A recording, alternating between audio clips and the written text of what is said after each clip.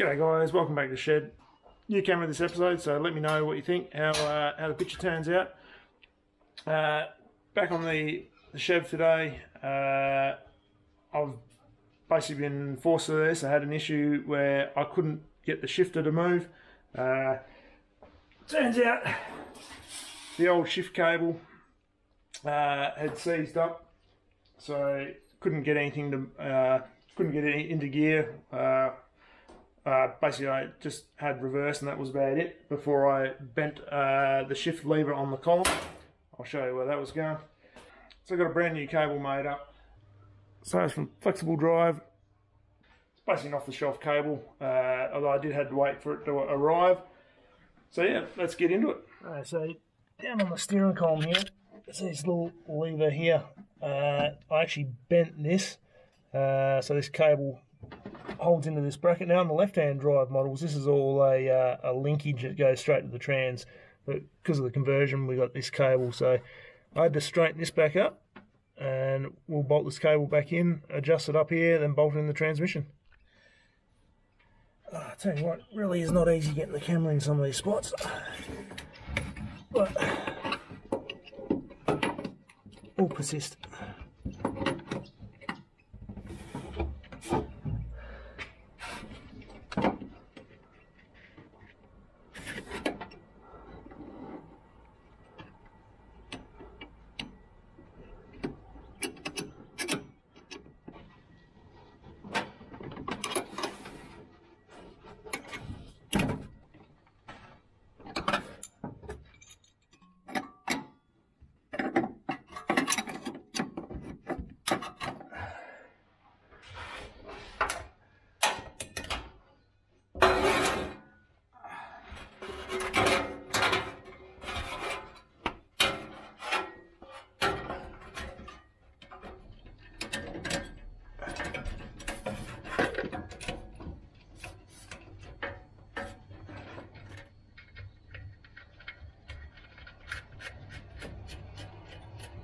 So we've got top of the cable attached up here, locked up down the bottom here on the bracket, and